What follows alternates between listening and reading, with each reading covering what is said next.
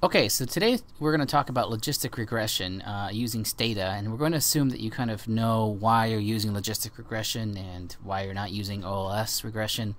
And we're going to be using a data set actually that is provided in the STATA website that you can just download by using the command in the syntax that we provided you, and you just highlight it and run do.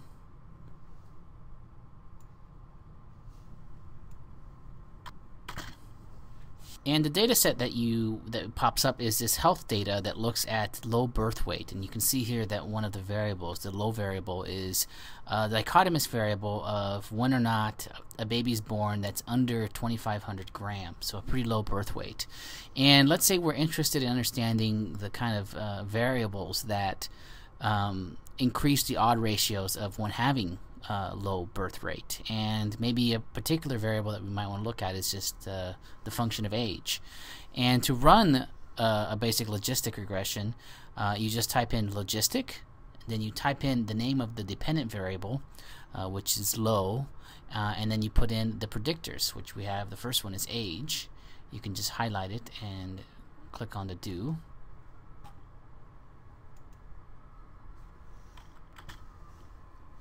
And so looking here at the output table, we have first off our list of coefficients, and we see that there's only one.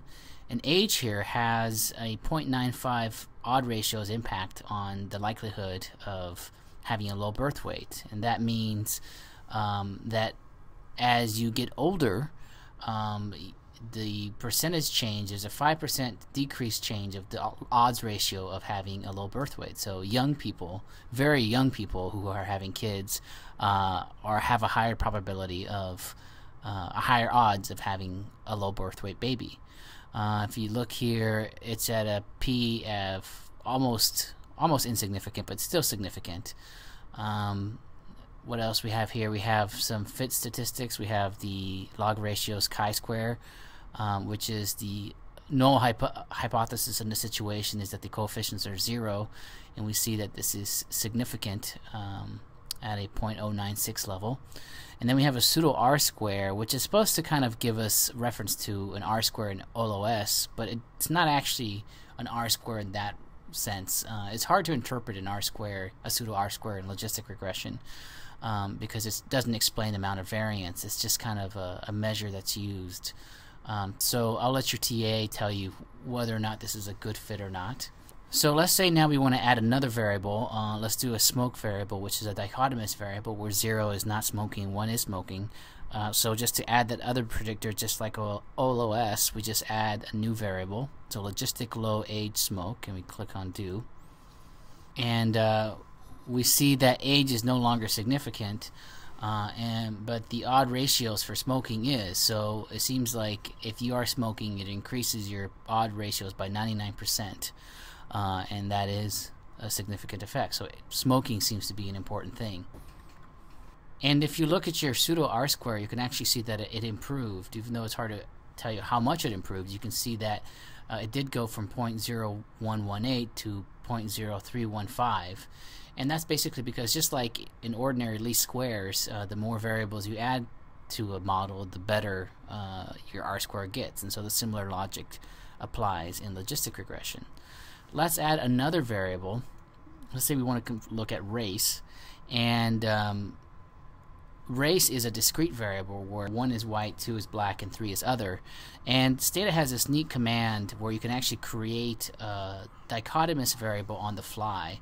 If you type in xi and colon, and then type in logistic low age smoke, and then if you type in I dot in front of the variable that you want to make dichotomous, it's going to create 3 variables that's going to be run in the model.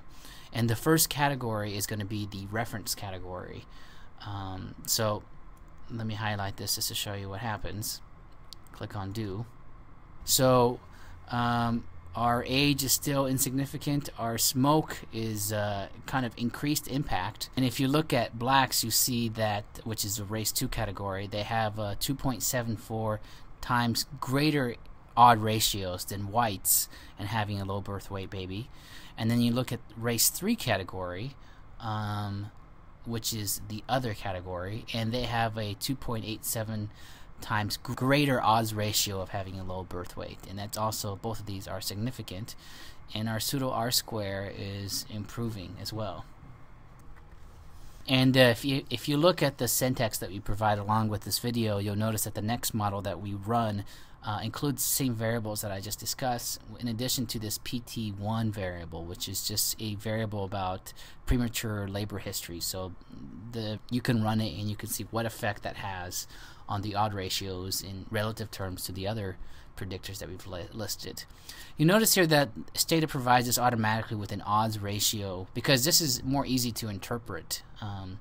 But if you were interested in the actual unexponentiated coefficients, you can just type in the model, and then you can type in comma and type in COEF, and that will give us a coefficient. As I've said, I think a couple times, the comma is always an option to a command. So an option within logistic command is to give the coefficients instead of the log ratios. So if you highlight this, you see that these are in coefficient terms instead of odd ratios. One neat thing you can do actually with STATA that I think we did with the ordinary least square example we showed last week is that you can actually, using the predictors that you've listed in the last model that you run, you can actually predict for the respondents what their probability would be for having a low birth weight baby given the predictors that you ran. So if you type in predict and tell STATA to create this new variable called prop low, it's going to just basically create a variable that will have the probability of having a low birth weight for each respondent. And you can just click on do, and then if you look at the data itself and you run to the very end of the data set, you'll see a new variable, and you'll see the prob low variable will give us a corresponding probability for each respondent. So this person had a 33% chance of having a low birth weight baby, whereas this second respondent had a lower probability given their characteristics in terms of the predictor variables.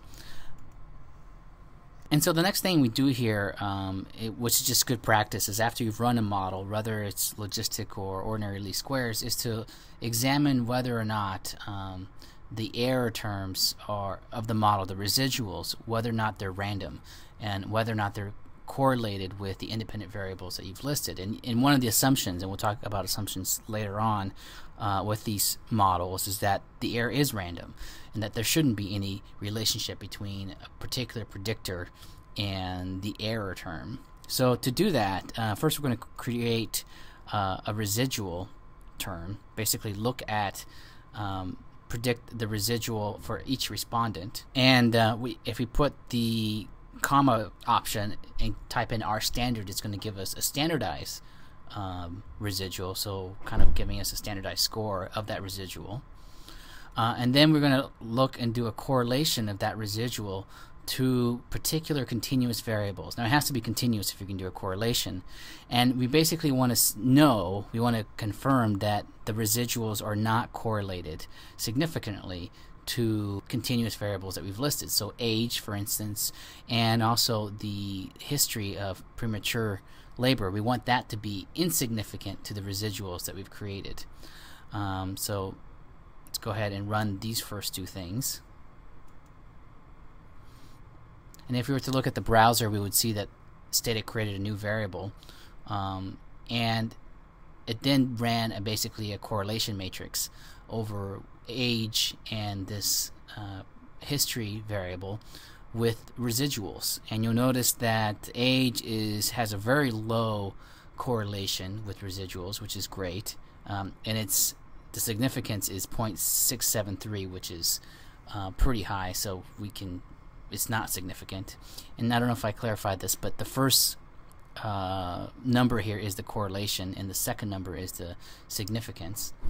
And then our labor variable has a correlation even lower of 0.01, so which is really low, and that's the significance is at 0.797. So as long as it's above 0.1 or 0.05, you're in good shape. We don't have to worry about it. So that's one way of checking whether or not the residuals are uncorrelated with your predictors. You can also visually inspect the data, and that's why we have the scatter plot commands listed out. Scatter, residual, and age.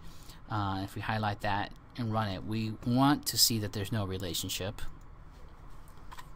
And as you can see, it looks pretty randomly distributed. These are all the errors of the model in respects to age, and you see that there's no line of any kind, so that's good. We want it to be randomly distributed. We also have a scatter command for residuals and the labor variable, and we'll let you guys run that, and you can inspect the data there too, but it should also look pretty random. And if it isn't random, then you need to get rid of that variable, or think of using a different variable, or think about what is missing in your model. We'll talk more about when those assumptions are violated, what you can do about it in another video. But that's the basics of logistic regression, the commands that you run, and how you interpret the tables.